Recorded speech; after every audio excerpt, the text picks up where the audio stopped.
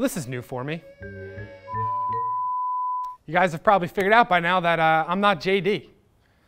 Well, unfortunately, JD has moved on from Eastwood. He got a really good opportunity, and we're freaking excited for him. But that does not mean that this bike is going to stop. We're going to bring in Cody. We're bringing in Mark. You'll probably see Scott in here a little bit. All the guys that you've seen in hundreds of other Eastwood videos, they're coming in. They're going to help us out, and we're going to get this bike done.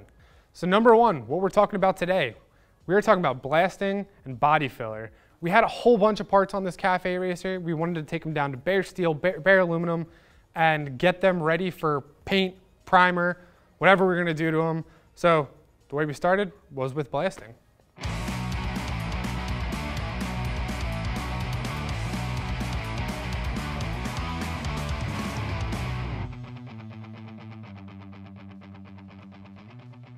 Blasting is an incredibly easy process. It's time consuming, and it can be messy, and it can be hot, and it can be cold, but it's really easy to do.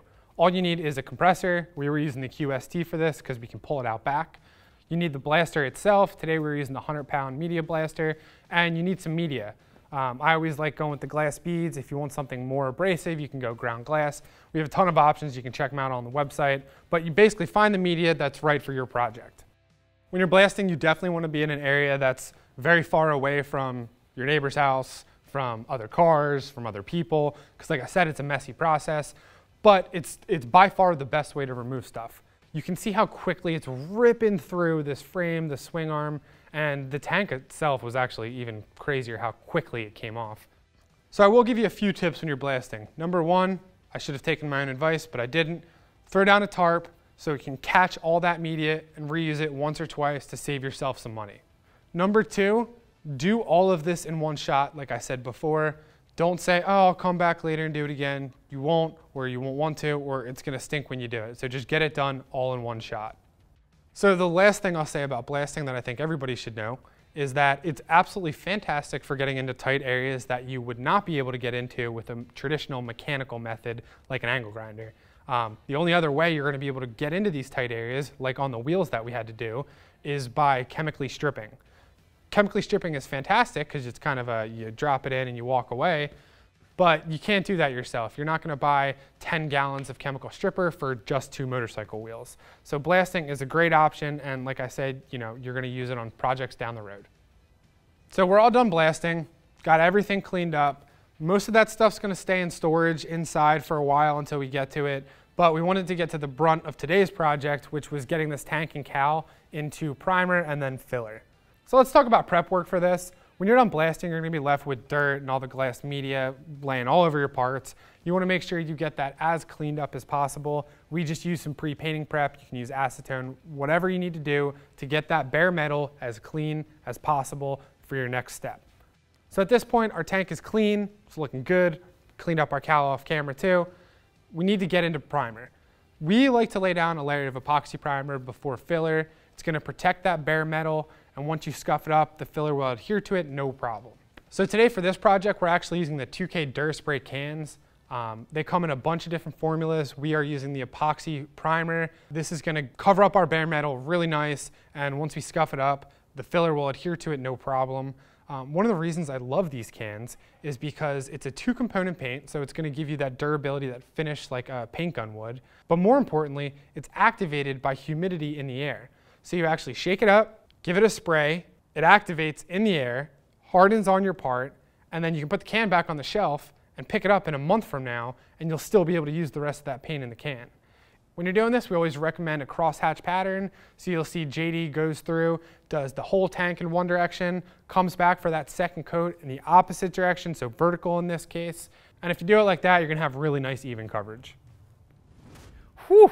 So, after a weekend to dry, this Duraspray epoxy filler primer, dark gray, looks amazing. So smooth, did a great job at covering this thing. Now, some next steps we need to do here. First things first, we got to get this sanded, but I want to lay down some guide coat to really highlight those low spots on the tank to make sure we get some filler in there. Then we're going to sand most of this with 220, come back with a little bit rougher in those low areas just to make sure that filler is going to stick in there nice and good.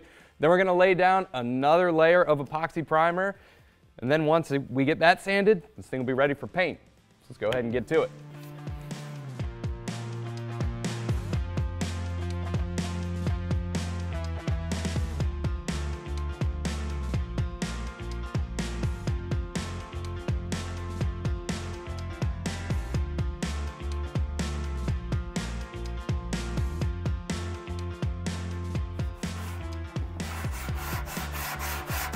Take a look at that dent right there.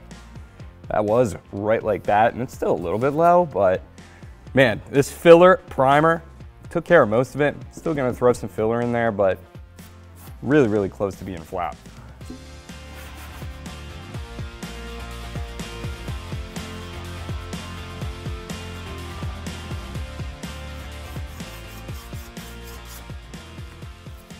Even with just a little tiny bit of sanding on this side, you could really start to see where those lows are. Got some here, one up here, maybe a little bit right there. Let's keep sanding, really iron them out so we can get some filler in there.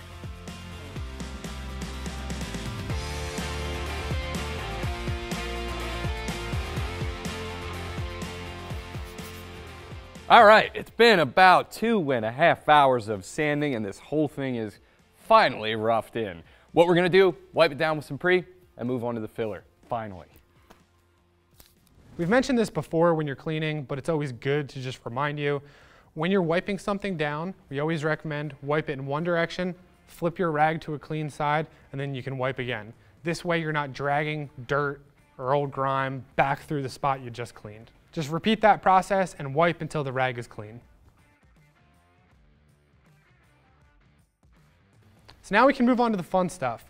Well, some of you might find it fun. I find it fun. I like body work. I don't do a lot of it. Maybe that's why I like it. Today we're working with Contour Premium Body Filler.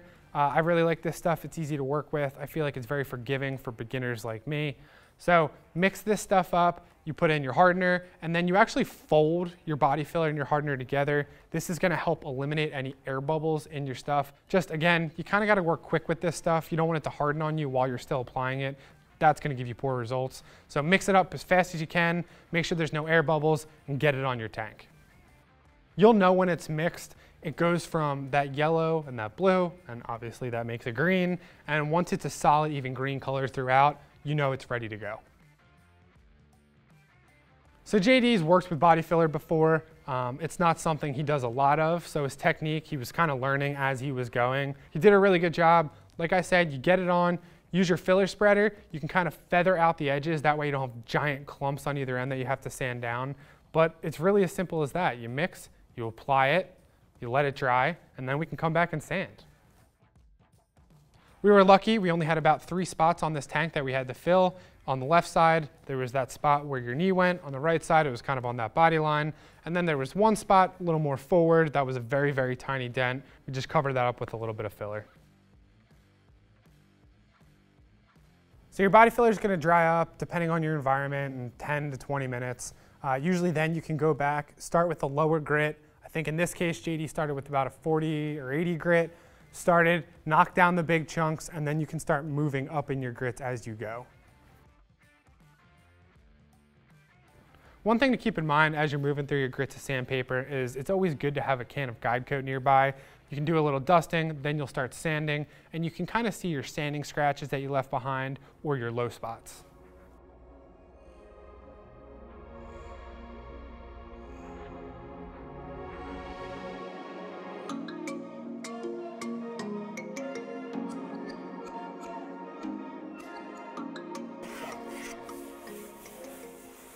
This is looking really good. Pretty much just some sanding scratches here, but you can really see that little tiny low where I wanted to fill.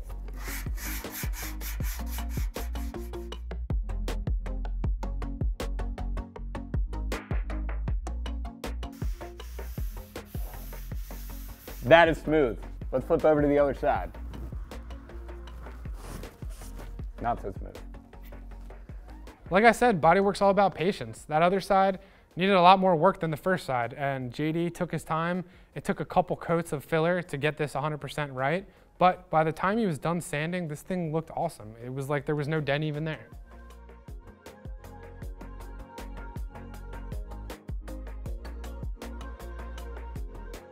All right, so I know we didn't show you the cowl, but that's just saving you guys from having to watch the same process twice.